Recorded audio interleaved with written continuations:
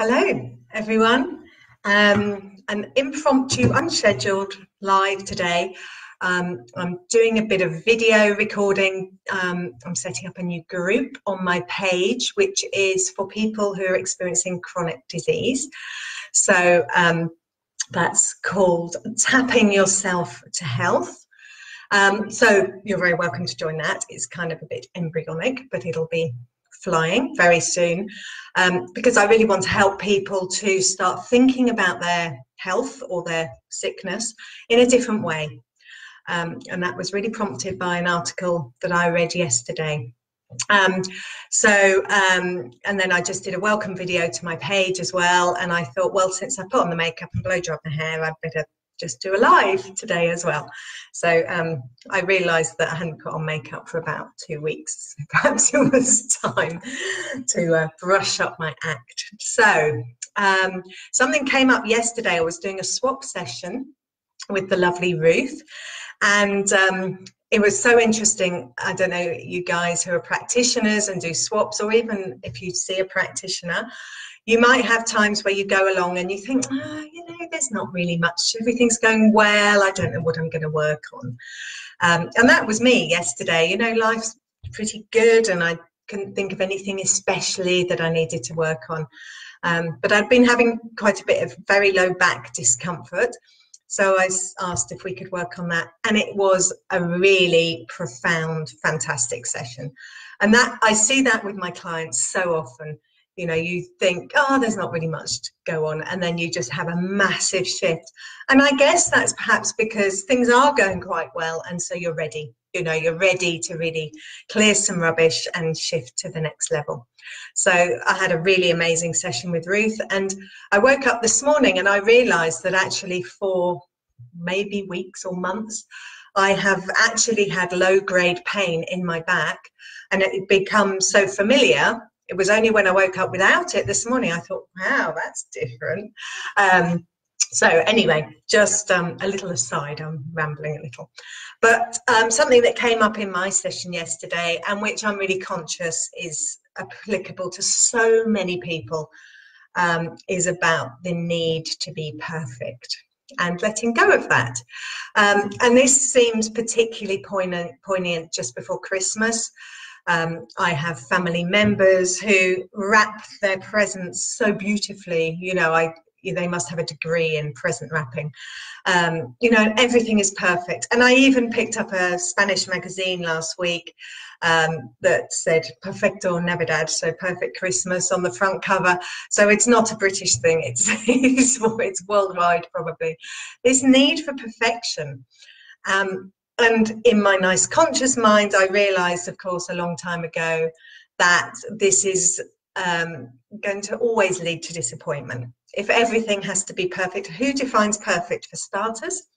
And if you always want everything to be perfect, then you are setting yourself up for disappointment, because generally speaking, things aren't. This has been really highlighted to me. I like to do things quite well. I pride myself on doing a good job in pretty much everything I do. But living in Spain now, learning the language slowly, I have to totally let go of perfection. For me, being able to go into, yesterday we had to take our car, for example, to the equivalent of an MOT, which is a different thing from in England. You actually drive it through all these different processes. But just things like that, having to do something so unfamiliar and in Spanish, just getting through it, more or less understanding what was going on, getting the right paperwork at the end, that had to be enough. Close enough is good enough was something on one of my Spanish workbooks I used to listen to, and I think that's good advice. Close enough is good enough. And living here, if I walk out of a shop with what I wanted which I went in to buy, that's great. If someone more or less understands me and we kind of get a bit of communication, then that's good. If we manage to have a little joke and a laugh, then that's a bonus. But it's so far from perfect. So I've had to really adjust to that, adjust to close enough is good enough, or, being understood is enough. And I think that's what it's about, isn't it? It's about being enough. And that is such a common thing. I'm not enough. I'm not good enough. I'm not pretty enough. I'm not wealthy enough. I'm not successful enough. I don't have enough clients, you know, and not being enough. And is that what drives our need for perfection? I think maybe it is.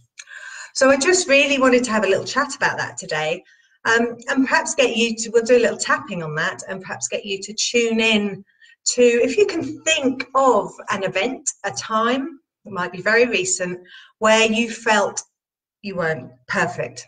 You wanted perfection. You wanted to do the perfect session. And actually, just on an aside, what I see so often with my trainee practitioners is that they say, oh, I don't think that session went well. And then they hear back from the client that that session was awesome. You know, and I've had clients in all my years of practice that I've thought, you know, I'm not sure why they keep coming. I don't feel I'm making a difference. And then they send along their best friend who says, oh, so-and-so says that you saved her marriage. It's like, really? You know, where you have no concept, no idea of what difference you're making to people. So our perception of maybe how a session goes, or how beautiful the Christmas table looks, or how lovely the presents look when they're all wrapped and stacked under the tree.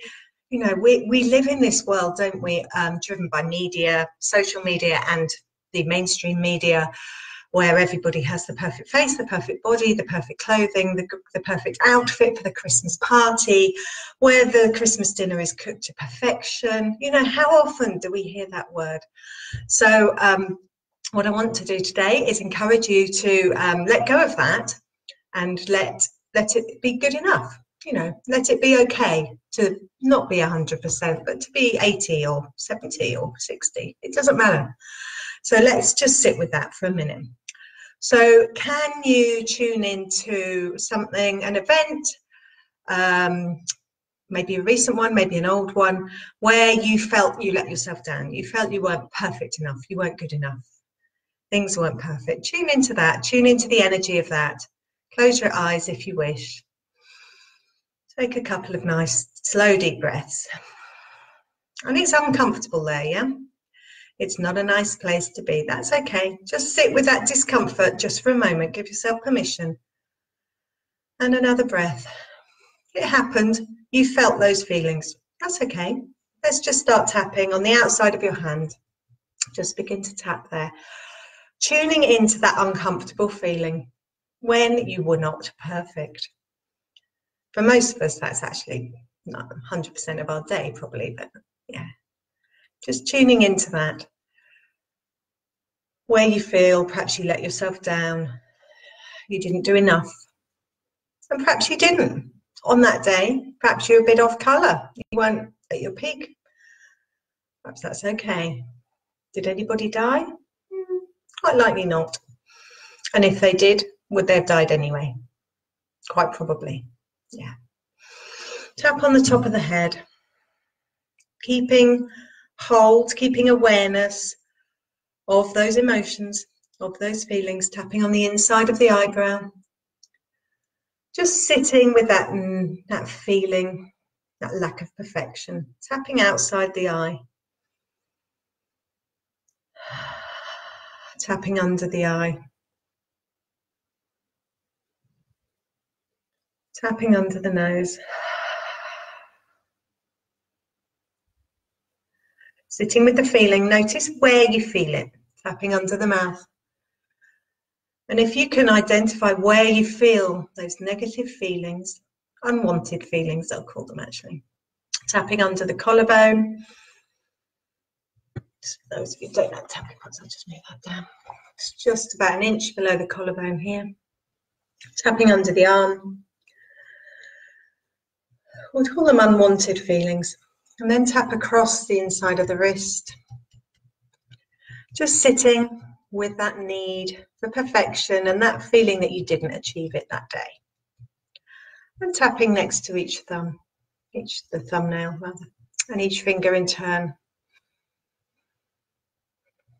So where are you feeling those unwanted feelings? And is there a colour? associated with those feelings. There might not be. It's not a problem. Each finger in turn. And back to the outside of the hand. Just sitting with those feelings. Okay, just tune in again and just see if there's a number between 1 and 10. The level at which you feel those feelings. 10's the worst, shall we say, the highest. Just tune into where that is. Notice again where you feel the feelings that day, where you perhaps weren't perfect, weren't good enough, weren't enough. Let's just do another round of tapping on that. And as you tap, just ask perhaps your subconscious mind if there's an earlier time in your life when you felt like this, when perhaps you were told by somebody, might have been a sibling, might have been a parent, might have been a teacher, when you were told you weren't good enough. Maybe you were told you were stupid, maybe you were told you were silly, maybe you were told you couldn't concentrate, maybe you were told you weren't good enough, maybe you were compared to your prettier little sister, or your clever older brother, or your more athletic next door neighbour, whatever it is. Just tune in, see if there's a memory that pops up. And if that memory does pop into your head, just ask your subconscious mind, how old was I? Unless you already know. Just get an awareness of your age when that event happened. Okay. And if you've got an event, I just want you to do the next thing. If you haven't got an event, I just want you to keep your focus on what you're feeling now when you think about not being perfect, not being good enough, and just keep tapping through the points. Just do a couple more rounds of tapping. If you have a memory of being told or making that belief that you weren't good enough, not perhaps because anyone said anything, but because of something they said about someone else. Oh, she's always so pretty and so well turned out, or she has the loveliest shoes, or such beautiful curly blonde hair when you've got dark grey hair, or whatever, you know. So that all the assumptions that you made on that day, let's bundle them all in together. Let's bundle all those feelings, perhaps of hurt, perhaps of dismissal, perhaps of just not being good enough. Let's bundle all those feelings of little you together. And let's just tap through them. Imagine you're tapping on little you, who makes all those assumptions that day. Just tap on her. And you might want to talk to her. What would you say? Or him? What would you say to little you? Knowing all that you know now, all your wisdom. Was she a good girl? Was he a clever boy? Were they athletic? Were they as athletic as they needed to be? Did it matter that they lost the egg and spoon race or sports day? You know, just talk to them as you would talk to a child of that age now. If you were talking to a child that was upset. Just giving them the bigger picture from your adult perspective.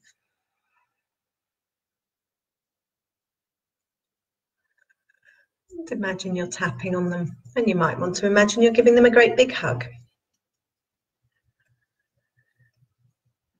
And you'll probably find that the little you will shift the emotions really quickly, which is great. So let that happen. You might invite them to shove all those emotions in a great big balloon and ask them what colour they'd like the balloon to be. Let's put those emotions in a great big balloon. Let's put in some helium and we'll let it go.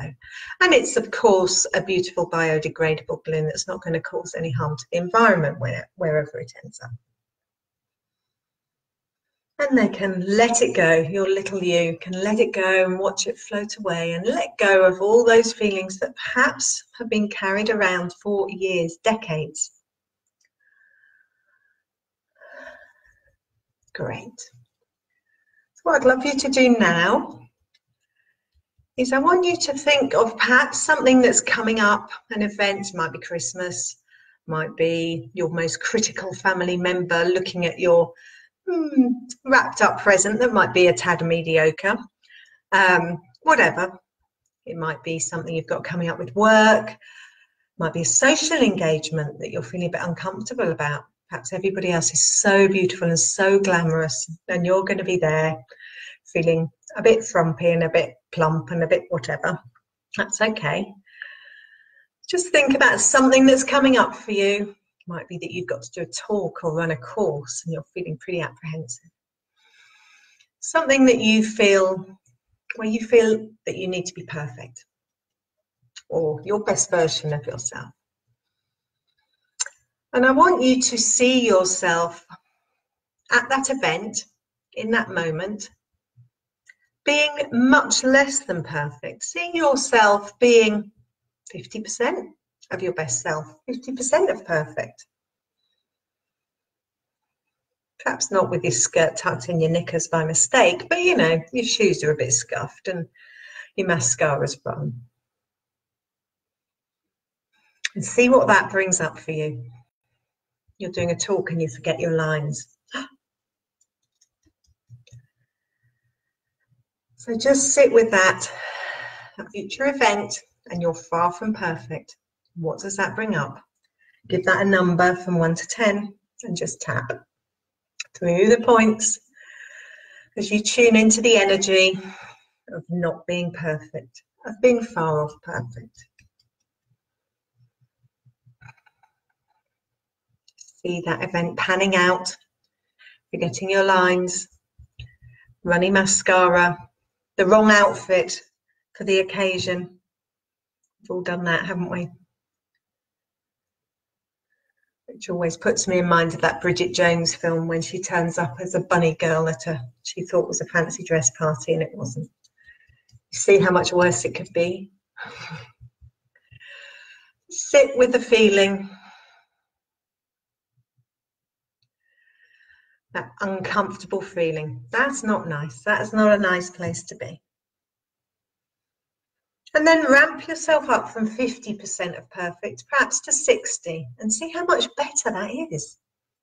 So you only forget a few of your lines, and perhaps someone helps you out, and your outfit's maybe not quite what it could have been at that family party, and Auntie Mabel is only a little bit critical of your present wrapping, and no one actually gets food poisoning from your Christmas dinner. So, you know, it's okay. They might have mild tummy aches, but they'll be all right. You can blame it on too much drink. So just sit with that and now ramp that up to 70%. So, you know, there's 30% that's not perfect. How much better does that feel? How much better is it to be 70% of perfect? But that feels actually pretty good. Yeah. And you might want to bring in something that actually makes the situation quite light-hearted. So if you've got a favourite comedian, you might want to bring them in to tease Auntie Maud about the present wrapping and that it's so important to her. Or if you're worried about cooking the Christmas dinner, perhaps bring in your favourite celebrity chef. I always think Nigella would be good for a laugh. We all have terribly nice friends. Or if you're worried about the Christmas party, you know, who could come with you? Who could be a talking point? Have you got a pet? You could take your pet with you. Or hamster. Your pet snake. That would cause a stir. No one would be looking at your outfit then, would they? Or perhaps bring your favourite comedian along to that one as well. If you're doing a work thing, a talk, a presentation that makes you feel a bit apprehensive, you know, what would help? Would you like to have a colleague there helping you? Imagine that. How would that feel? And where does that put your percentage out of 100? Or does perfect not matter anymore? Quite likely, not too much. Okay, good. So we're just going to finish this round of tapping, and then I want you to tune in with the event where you started. So if you can remember, where did we begin? We started with something that happened probably quite recently where you felt you weren't at your best. You didn't do your best. You weren't your best self. So just take a couple of breaths.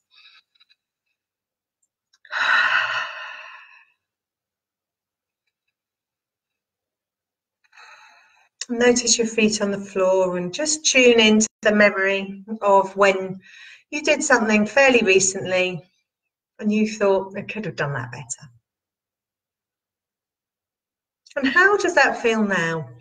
And I can pretty much guarantee that will feel different from how it felt when you tuned into it a few minutes ago. And quite likely, so the most likely things, but yours might be different and I'd love to hear. The most likely things that you can't really remember anyway, that's common. Or that, well, it doesn't really matter. You know, it really isn't that important in the grand scheme of life. So tune into what that feels like now. You know, and it was okay, wasn't it? You got through it. Everybody else got through it. We all survived to see another day. I know that because you're here. So just tune into that feeling and just notice what emotions come up there. That might be relief. That might be like, yeah, actually, that's okay.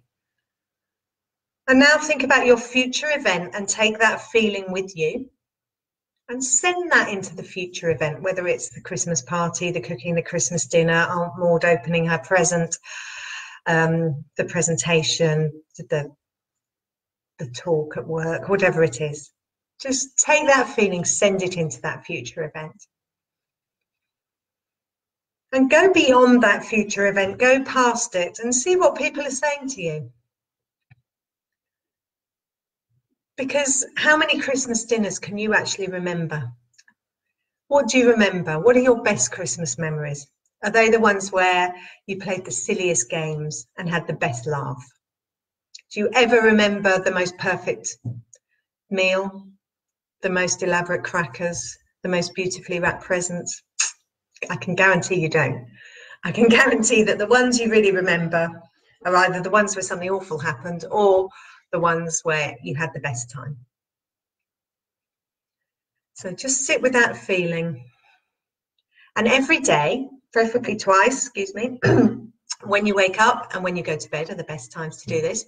I want you to bring in that good feeling, that feeling of relief or that feeling of acceptance, whatever it is, and just imagine infusing that from the top of your head. You can do it now. Bring that in from the top of your head. Imagine that feeling infusing every cell of your body, top of your head all the way to the tips of your toes, down to your fingers, through any bits of your body that felt a bit uncomfortable when you tuned into the problem. Let's get that in there.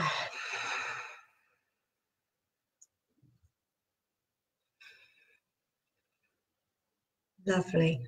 And try and do that twice a day, keeping the focus on the positive feeling. So the idea is we clear out the negative and then we focus on replacing that with something much better. And remember what it said in my Spanish book, close enough is good enough. And it is so true. That is so true. Whatever it is you're doing, working with clients, cooking a meal, going to a party, giving a talk, whatever aspect of life, close enough is good enough. And the people that judge you are the ones that have their own stuff. So, you know, you can let go of that. So, thank you for being here and joining me. I hope you've got a beautiful day there. I've got a lovely day here. The sun's shining. So I'm thinking I might have to get outside for a walk in a little while. And sending you lots of love and a happy Christmas. And yeah, leave comments, feedback. Let me know how it was for you. I'd love to hear. And take care. See you soon.